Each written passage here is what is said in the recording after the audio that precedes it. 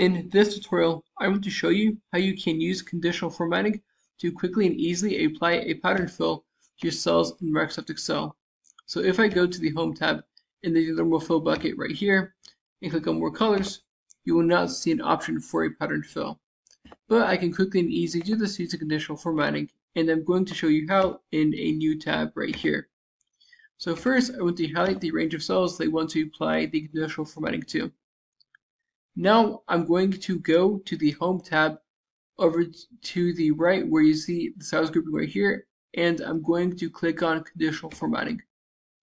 From here, I'm going to click on New Rule to apply a new conditional formatting rule. And I want this formatting rule to be as broad as possible, so that way it will apply to every cell that I want it to be applied to. So that I'm going to click on these format cells that contain cell values that are not equal to a very specific number, such as 0.000015 as an example.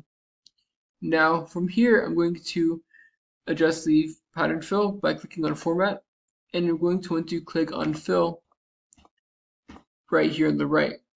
And I can first adjust the pattern style to be these different options like horizontal, cross stitch, so on and so forth. And I can also adjust the pattern color to be whatever color I want it to be. So in this instance, I have a blue cross stitch pattern right here. And I can also adjust the background.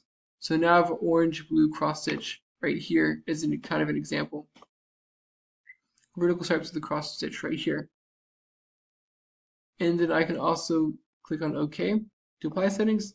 Click on OK right here. As you can see, my cells now have a vertical cross stitch pattern fill. That said, I hope you found this tutorial to be helpful. If you did, like, subscribe, comment. Thank you for watching. Have a great day.